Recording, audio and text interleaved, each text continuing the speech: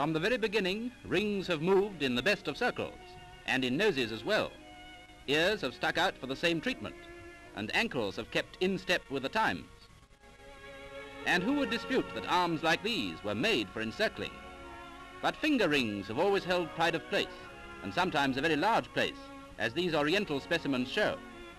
From earliest times, the ring has identified the wearer by a seal or signet, like the famous Percy signet. The old papal rings were worn over a glove.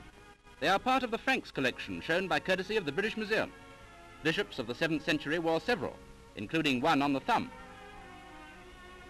Decored rings were so called because of the 10 knobs on them, each one representing a prayer. Cramp rings were blessed by the kings of England after Edward the Confessor's reign as preventatives against cramp and falling sickness. Gimel rings, from the French jumelle, a twin, were so named because they were formed of 2 almost identical parts. One part was worn by the lover and the other by the beloved. A fede ring, formed by 2 clasped hands signifying plighted troth.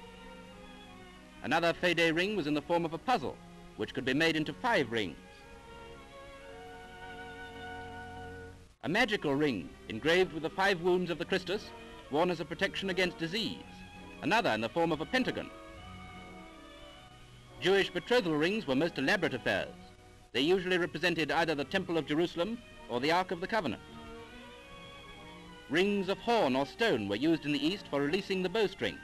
They were worn on the thumb of the right hand. Memorial rings were worn to commemorate persons or events, and this one helped to keep green the memory of Charles I. Sometimes a portrait was carried inside. Mourning rings were very popular in early Victorian days. A band round the arm later took the place of a band round the finger. Classical scenes, reproductions of favourite pictures and legendary figures, provided motifs for other rings of great size and substance. These massive rings are of West African origin and were worn mainly by the aristocrats of Ashanti. An almost priceless relic is this signet ring of Mary Queen of Scots, which she is reputed to have worn on the scaffold. The girl who wore this had time on her hands, for the tiny setting is a watch. Another ingenious finger band is a sundial, which can be opened or closed.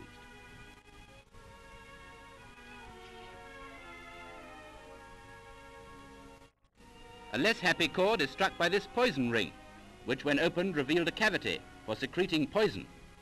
True, the rings sometimes contain perfume, but, well, let's finish on a dramatic note. That there's poison.